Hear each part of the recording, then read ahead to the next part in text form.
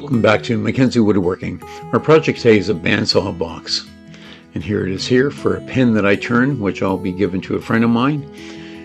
So stay tuned and watch it being built. And this project is being brought to you by Windsor Plywood. They have more than 60 stores in Western Canada and the United States. And they'll help you out with all your projects. So go on down and see them. They've got a great array of hardwoods as well, and plywoods, and everything you need. So go down and see them. I've laminated two pieces of a 2.5 inch walnut together. And here I am over at the compound saw, and I'm just cutting the ends at a 7-degree angle.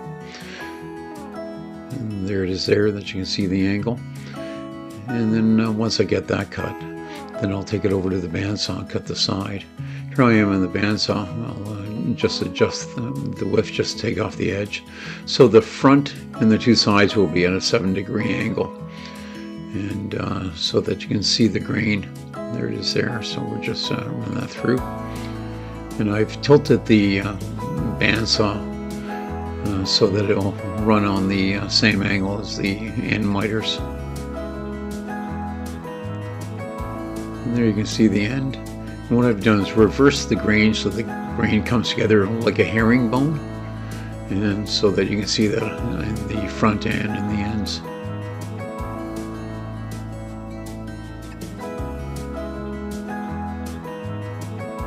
And there it is there. So I've sanded it. You can see the top, and it runs all the way along. And what I've done is squared up the top to the bottom as well, so that it's 90 degrees. And what I'll do is just make a pencil mark now, and so we'll proceed to cut the end off. There's the end. It's been cut off. We just cut that on the bandsaw, so it's a 1/4 inch piece. That's on the back side of the blank there. And once that's cut, then I can measure out where I'm going to do the opening for the drawer in the front. And it was important that I had the bottom and the back will be 90 degrees to each other, so when you cut it on the bandsaw. So there it is. I've got the front taped off, and I'll just make some marks all the way around. So I'm only coming in about a 1/4 of an inch all the way around. I just use my fingers gauge and just run all the way along the block, and then I can just make my 1/4 inch mark. I like using painter's tape on this so that you can see the lines, not fighting for it, looking for it. Especially in this walnut, it's quite dark. So there it is there.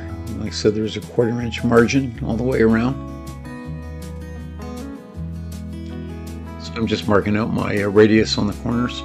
What I like to use is socket sets. Everybody has a socket set around. They're great for small radius, and you can look at different sizes.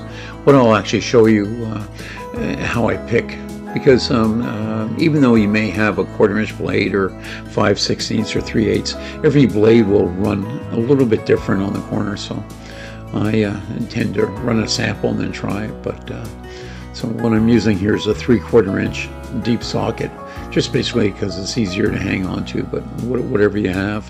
But if you're looking for something for small corners, a set of sockets works well. And they don't have to be very expensive ones. So you can see I've marked out my corners there.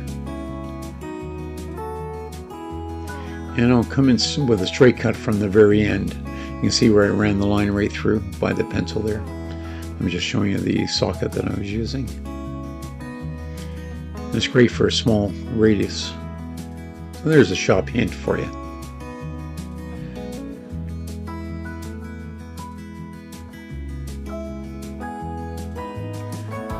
So what I'm showing you here, here's my sample piece that I ran. So all I did is just took a piece of wood, stock wood, and ran a 1/4 inch mark all the way around, and then went to the bandsaw and just let it cut where it felt like there wasn't a lot of tension on the blade. And then I'll just measure it up with a socket. And you can see that the socket works perfectly in the corner. And that was done freehand. I didn't have a mark on that board. I just got to the corners and then just went around where there wasn't a lot of tension on the blade or the saw. Just marking it down here. So that was a 3/4 inch socket, and that works good. So here I am, and I've just started in from the very end, and hope that my shoulder and arm's not in the way.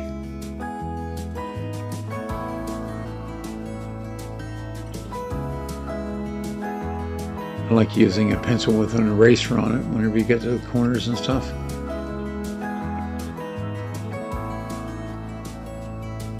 Whenever I'm making the radius on the corners, I actually push forward and sideways on the blade. And what that'll do is it'll keep the blade tracking as it goes around the corner. Actually, this blade probably could have been changed, but it seems like we never changed them enough. We always push them to their limit.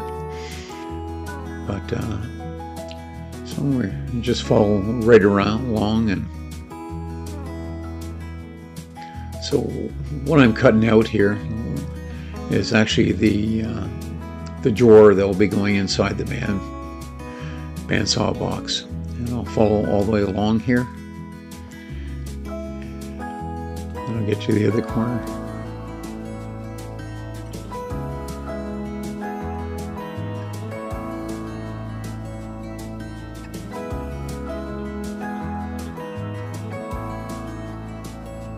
There we go.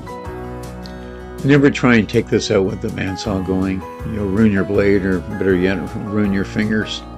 So, and the blade's turned off and stopped, and I pull that out.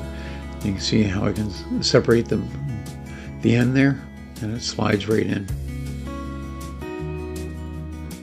Now what I'll do is just cut off the front and the back of the box. And you'll see here I'll have to move the fence. Everybody's probably thinking, why didn't I just flip it around? Well, it's because the front is sloped, so I want to make sure that I'm not cutting off too much. So there's the back, and now I've moved the fence along so that I can, because I want the 1/4 inch to be at the top of the drawer. And there's the front cut off, and you can see that the bevel on it. Now we're just doing the pocket, and you always have to be careful that you don't flip this around when you're working on it. So as soon as I get it cut out and I pull it out of my blank, I actually put an X on the top of it so I know what side is where it's going to come out from. There, the back's been glued on, and the sides have been glued on, the front and the back of the drawer. You see it fits in nicely. Now I'll sand these. I like to hand sand them. I find that power sanders and belt sanders and stuff take off way too much material for me. I like just basically giving a hand sand. What I do is I just spray some glue on a stick, and then wrap sandpaper around it, and I'll have one rounded edge on it, and I'll roll my sandpaper on that edge, so in case I have to do any inside sanding or anything. You'll notice on the inside of the drawer, the little box, there wasn't a lot of sanding done, and I just sort of knocked off any fur that was on the inside, because we're going to flock the inside of it, and you can see the bandsaw marks there from the blade. But they'll be all taken up by the paint and the flocking material. So, and I've already sanded the inside, but I'm just going to give it another smooth sand on the inside of the box, and make sure all the outside is all sanded up.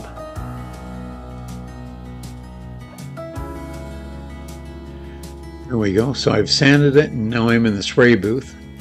And if you notice, I've taped the inside of the box. I don't want any lacquer or finish. This is actually sprayed with lacquer, so I've given it 4 coats of spray. So, and what I've done is I masked the inside of the box because you don't want any lacquer or whatever you're using or oil or anything on the inside of the box. You just want a natural wood, so whenever you paint your flocking material in there, that it'll bond. Now I also put in a couple of boxes of saddle to hold the pin on the inside of the box, so whenever the pen goes in, it'll be raised up off the bottom. But there it is there, it's all finished. That's 4 coats, and you can see that I've put the handle on the front of the box, and I just cut that out on the bandsaw and married it to the front of the box. You can see it there, and what I do is just put it on and I sand it smooth so it flows right in. And then on the top of the box there'll be a card holder. So the cutoff from the end of the block, which worked out good, I just mounted that on top and then put a little stop block on the front and sanded that down smooth right into the box. So that'll be for the cards up top, and this pin will go inside the drawer there. And you can see I put a piece of raw material behind it. That's the material that I started with, and you can see what we're ending up with. So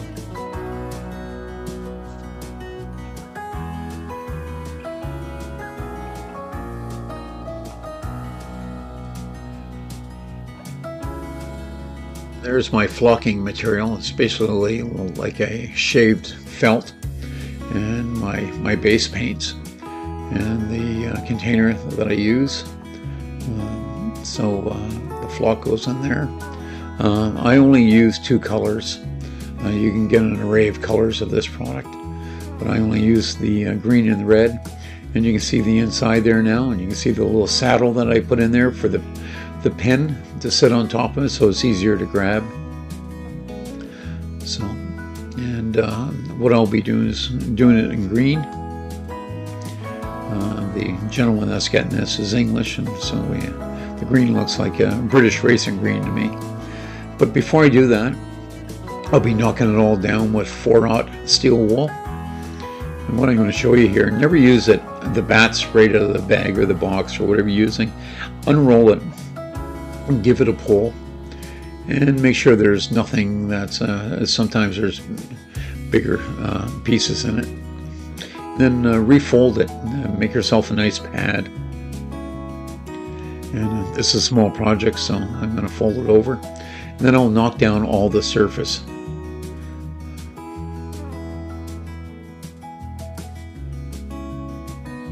You see everything that's been sprayed is going to be flattened down. And what this will do is even off the top of the surface and get rid of any orange peel.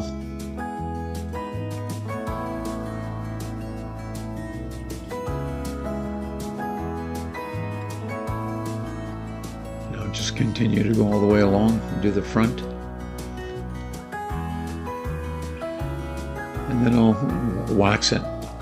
I've used Brie wax for years. This can here is probably 5 years old, and we use a lot of it, but you only need about a thimbleful of it to do a small project. So I'll coat all this, and what I usually do is let it sit for about a half an hour, just for it to evaporate a little bit, and that'll go into all the pores and give it a really nice smooth finish, like a piece of fine furniture, which it should be. And I coat the entire drawer now. I never sprayed the outside of the drawer, but I'll coat it with wax all the way along and all the back, so it'll glide in and out of the drawer, the cavity of the bandsaw box. So this is the dark walnut, and it works good with this. I'm careful only to be doing the top edges, not to get any of the wax on the inside. I don't want any of the wax going inside of the area that's going to be flocked. So, but I always do my waxing first, because I don't want any of that black or anything getting on the inside of the drawer. You see, there it is there, and the sheen that you get from it. So again, what we did was we sprayed that in 4 coats of lacquer, and that was semi-gloss. And then I knocked it down with steel wool and then waxed it. And here we are painting the inside with the green. So what I do is I let this dry overnight. So I put one coat on it, let it dry, and then put a second coat on it. As soon as you put on the second coat, so you want to be a little faster on the second coat, and then I put it into a box, and then we spray our flock into it. If you're doing this, it pays to buy the kit with the flocker tube. You see that yellow tube there with the holes in it in the background. But there it is there. So and I'm just showing you on the side. Whenever you get to your top, don't try and paint it, just dab it. Just dab it on the sides. And what I do is I'll go around and do all the hard surfaces first, any area that takes a little bit more time, and then I'll go back and fill in the great big voids. But whenever you get to the edge, just use the edge of your brush and tap it on.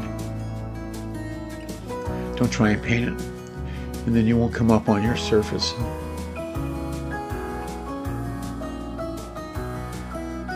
Well, this is the first coat. And what I'll do is I'll let that dry and then put another coat on it, and then we'll spray the flock into it. And that's pretty easy application. While the paint is wet, you want to spray it into it, and then leave it for 2 days. Don't dump it out. Leave it within the inside of the drawer. There it is. There you can see the inside of it, and there's the pen sitting on the cradle, and you can get a close-up look at the finish that the re-wax gave it. So I hope you enjoyed this project. And if you're a pen maker and you want to build a box, there you can see from out farther. This walnut came out beautiful, and I like the way that the ends of the box and the back look with the herringbone on the walnut. So please subscribe and stay tuned for more videos. And if you like that, give me the thumbs up, and I'll produce some more videos. Thank you.